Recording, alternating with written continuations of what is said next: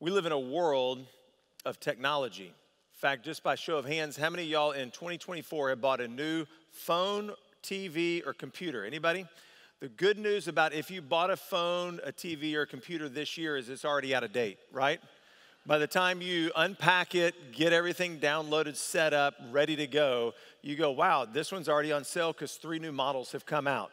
Because we live in this technologically advanced world where everything is rapidly changing and improving, and things go out of style very quickly. This sermon series that we're starting this morning is something that is timeless.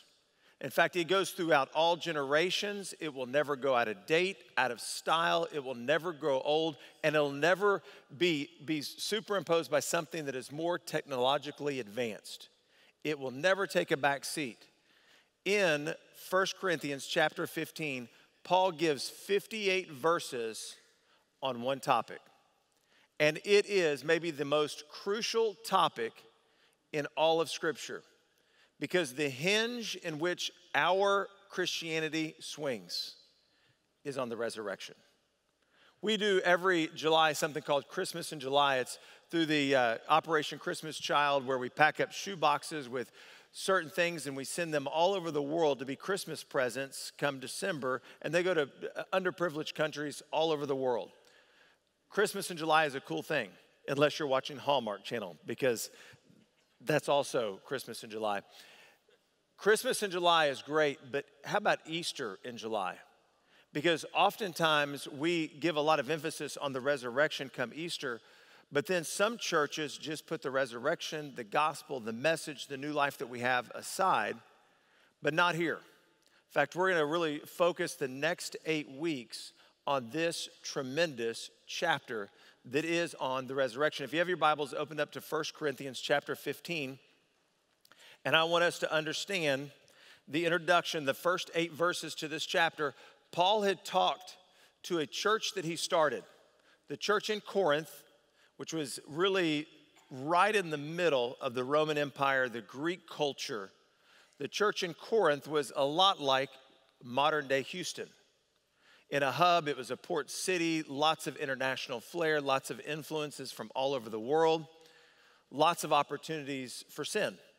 And Paul had been writing for 14 chapters on all of the issues that this church had been with. And then he saves till the end of the book this exclamation point to give 58 verses on the crucial aspect for these Corinthians and for us in modern day to really base our life upon.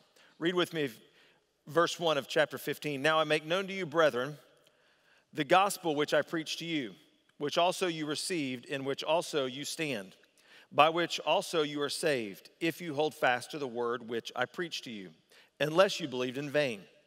For I delivered to you as of first importance what I also received, that Christ died for our sins according to the Scriptures, and that he was buried, and that he was raised on the 3rd day according to the Scriptures, and that he appeared to Cephas and then to the 12.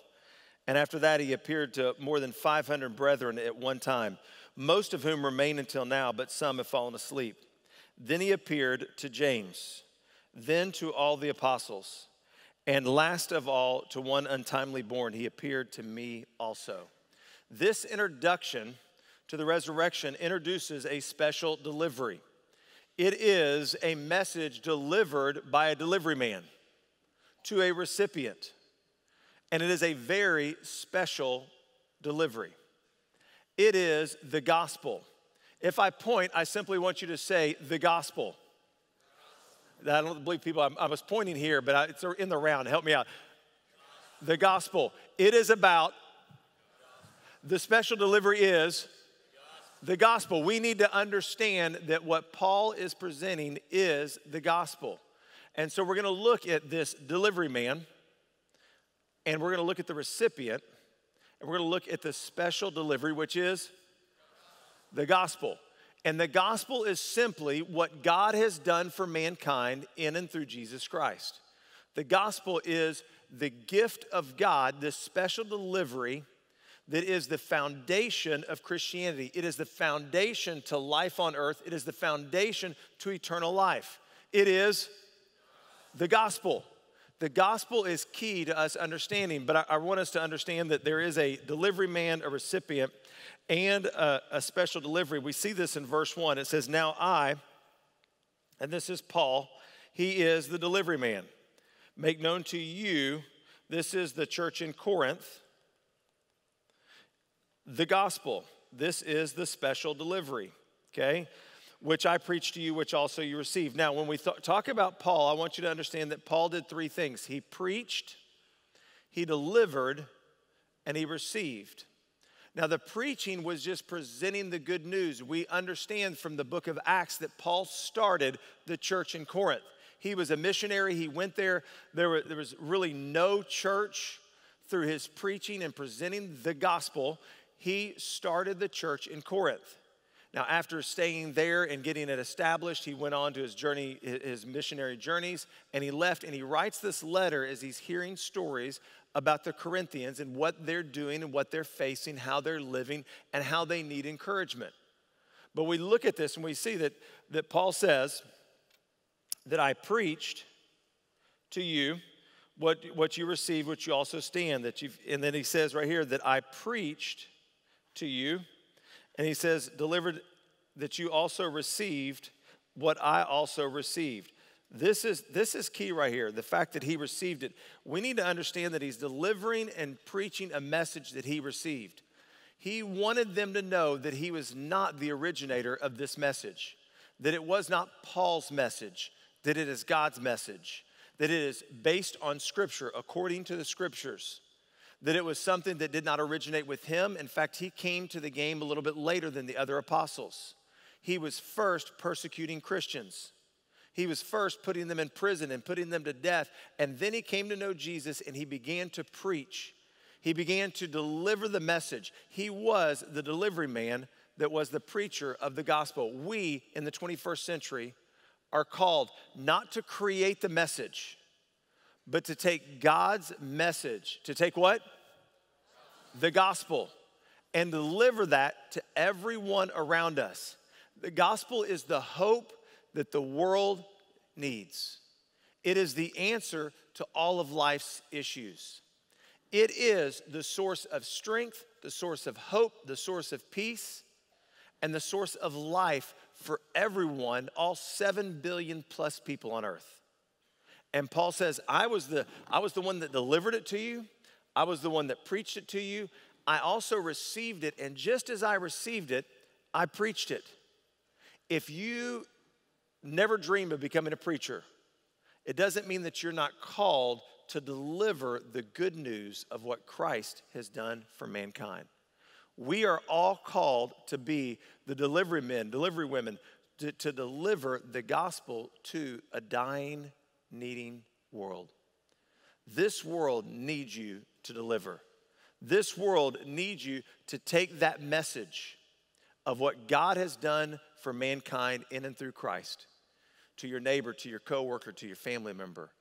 We are called to be deliverers. And we are called to be ambassadors to take that good news of Jesus Christ in this world and allow it to do whatever God can do with that powerful message. He was the delivery man. And he preached, he delivered, and he received. Now let's look at the recipients. The recipients, I make known to you, this is the Corinthians. The what? The gospel right there, which I preached to you, the recipients, which also you received, then you stand. This is what they did. They received it, and they stand in it. The first two things they do is they receive it. First of all, the gospel is a present. The gospel is a package that must be received. It is something that you must look at, understand, and open up. If the UPS guy drops a package on your front door and you ignore it for months and months and months, you never receive the benefits of whatever's in that package. If the gospel is presented to you, someone explains to you that you're a sinner, that there's nothing you can do to earn your salvation, that you've blown it in the past, you've blown it today, and you're going to blow it in the future, that everything that we do falls short to God's perfect standard. and you understand that the only bridge between a sinful mankind, that's you and me, and a holy God is Jesus Christ. That is the package, that is the special delivery, that is the gospel. Wake up. It is the gospel. And if you are presented that in a special delivery, unless you receive it, Scripture says unless you believe it in your heart, you receive it as your own, that you confess with your mouth that Jesus is Lord, you believe in your heart that God raised him from the dead, then you receive the benefit of the gospel of Jesus Christ. That benefit is abundant life here on earth. It's eternal life with God forever. It is peace. It is purpose. It is life with God. It is being called a son or a daughter of God Most High, the King. That is that special delivery. But what the Corinthians did is they received it. Paul presented to a bunch of people in this Roman town this message of hope and truth and life. And he says they first received it. Second thing they did is they stood on it, in which you also stand. That is in the present tense. It's not simply something you did years ago. It is something you are building your life on right now. The gospel is strong. The gospel is stable.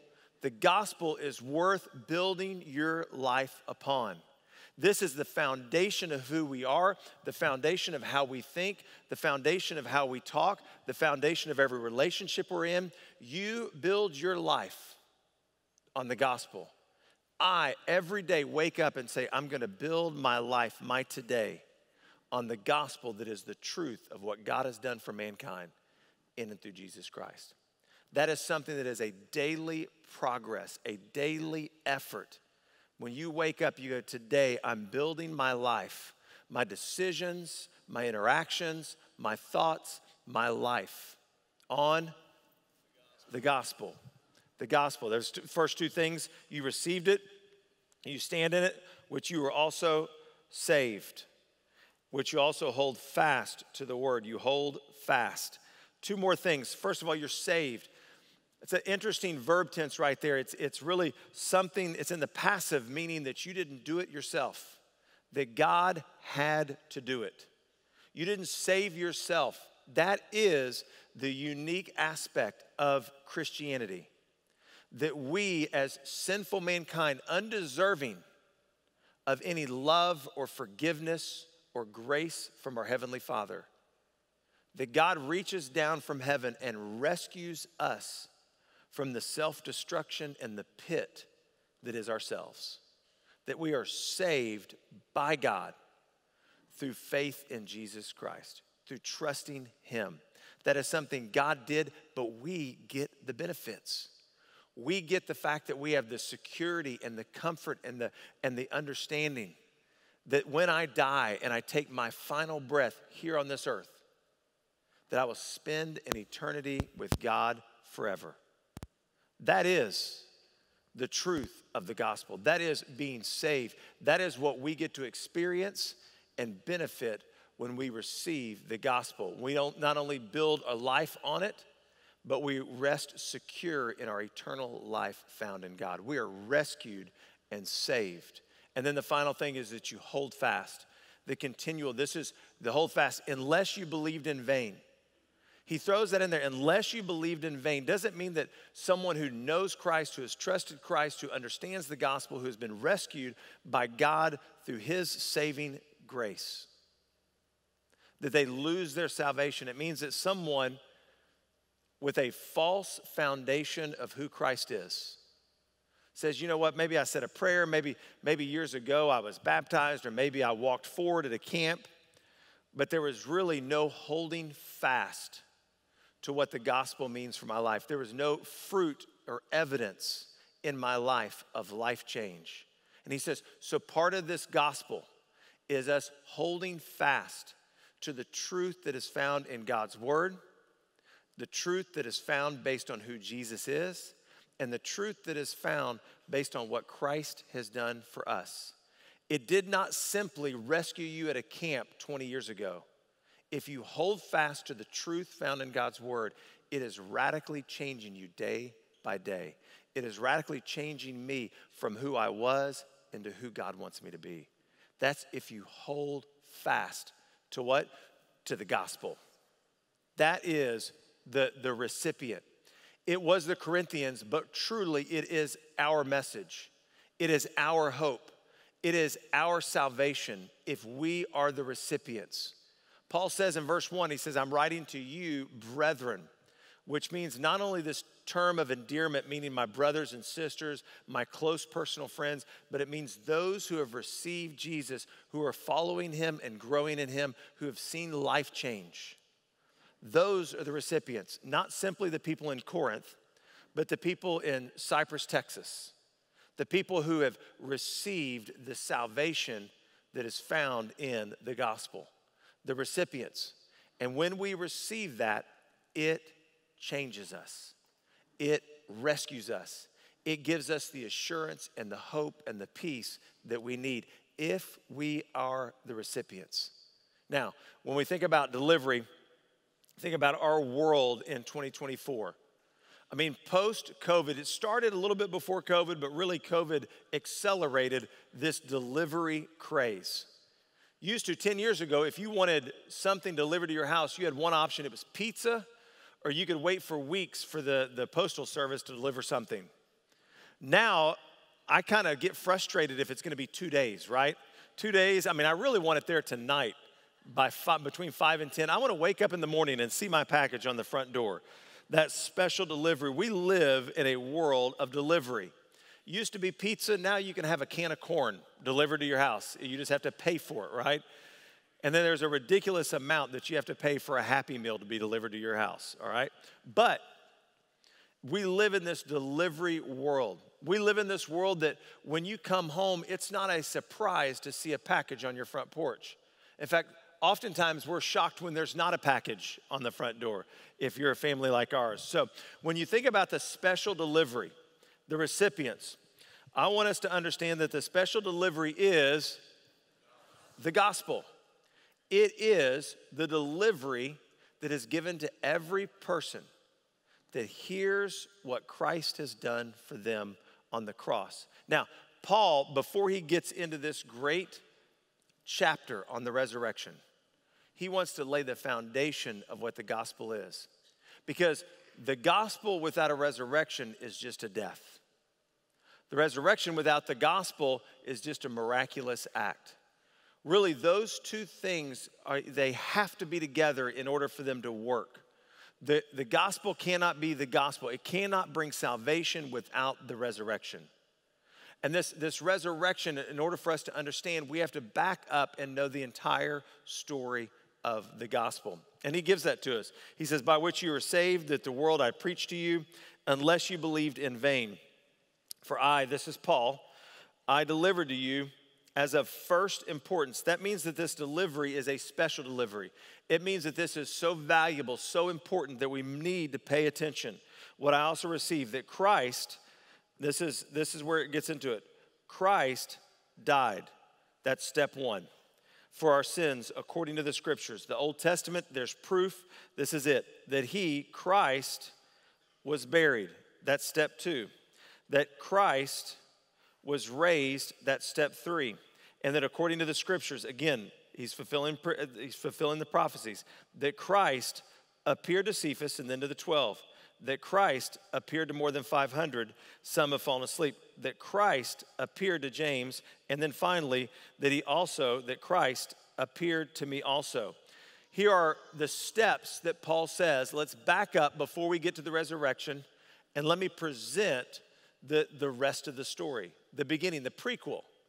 And really, he leaves off the fact that Jesus was born of a virgin. Co-equal to God. John 1:1, in the beginning, Jesus was there. And he was with God and he was God. That Christ stepped down from heaven, took the form of an infant, lived a perfect life, sinless life. He died a death that you and I deserve. and he didn't. He was dead and buried, and on the third day, one miraculous breath changed everything. And that if you want proof, especially the church in Corinth, in the midst of this Greek culture that did not believe in the resurrection, you want proof? Paul said, I'll give you the proof. Not only was this predicted in the prophecies according to the scriptures, but after the resurrection, he appeared to Peter, he appeared to the apostles, he appeared to more than 500 people. A few of those have died. There was an epiphany right there, okay? Y'all had a thought, and the lights just, man, that was mind-blowing. That he appeared to more than 500. Some have died. That's what fallen asleep means. But most of them are here. Go ask him, and go ask her, and go ask him. They saw the resurrected Jesus. That's how we know it's true. That's how we can base our life on it. That's how we know that we can live out a life based on the resurrected Jesus. That's why we know Jesus is different than all other religious leaders. Because he died, but didn't stay that way. Because in that moment when he breathed, when the grave clothes came off, when the stone was rolled away, and that he walked out of the tomb victorious by the power of the resurrection, that changed history. Has it changed you? Because that is the delivery. He didn't do it simply to change the world, to change history, to change governments, and to see everything change. He did it to change the individual. He did it because he knew that we were lost, that we could not earn our way to heaven, that we could not experience life with God forever without the bridge. That is the gospel. And Paul says there's proof because it is truth. It is proof, and you can base your life on this one truth, that Jesus Christ came. He lived a perfect life. He was crucified. He was buried and dead, and on the third day, he was resurrected by the power of God. And you know what? He appeared to so many people, you cannot refute that fact. In fact, so many of those people that preached messages that always included the resurrection, they died proclaiming the truth of the resurrection. If it wasn't true, they wouldn't have been burned at the stake or stabbed or crucified upside down, dying with holding on to the truth that the resurrection was fact and truth. That is the special delivery. That is the special delivery to the church in Corinth 2,000 years ago, and 2,000 years later, it is the special delivery that our world desperately needs to hear and desperately needs to receive. Is it the special delivery that you need to hear and that you need to receive? It does a few things. First of all, what it is, we talked about it. It is the fact that Christ died, buried, and raised again, and that he appeared. It says 4 times, appeared to so many different people. But what does that gospel do? What it does is, first of all, you receive it. It is a gift. It is a gift that the moment that you try to earn it, it is no longer a gift given by grace and mercy. It is a gift for you to receive. It is a gift that is specially gift wrapped for you. It is a gift with your name on it. That salvation, that new life, that hope and peace found in Christ and Christ alone is a gift. You have to receive it. Second thing you do is you stand on it. Why? Because it's reliable. You stand on it, you base your life on it. The world's going to refute it. The world's going to question you. The world's going to persecute you.